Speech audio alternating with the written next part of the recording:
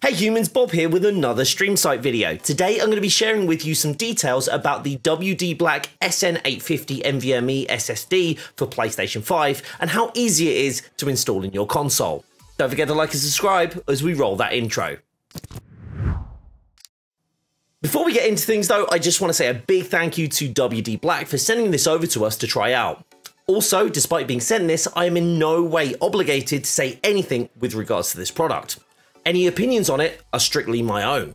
Now the boring stuff is out of the way, let's talk about the drive itself. The wdblack SN850 NVMe SSD comes in two storage sizes, 1TB or 2, and is built for the PlayStation 5 console or desktop PC.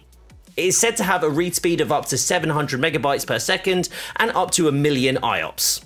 The drive itself also has a built-in heatsink and a cute little customizable RGB light on it if you're installing it in a Windows 10 or 11 PC.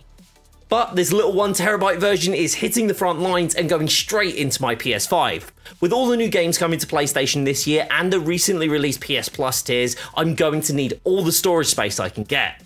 Right, let's see just how easy it is to put in.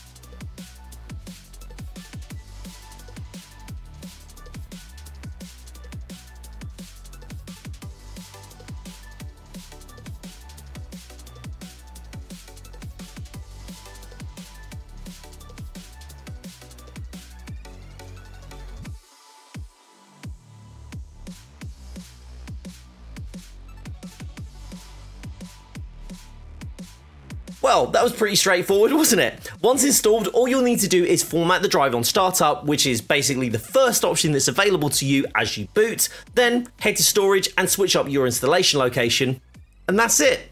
Done. Also, if you like this video, don't forget to check out the other videos on the channel, don't forget to like and subscribe, and as always, stay safe, stay awesome, and I'll see you all soon. Bye-bye.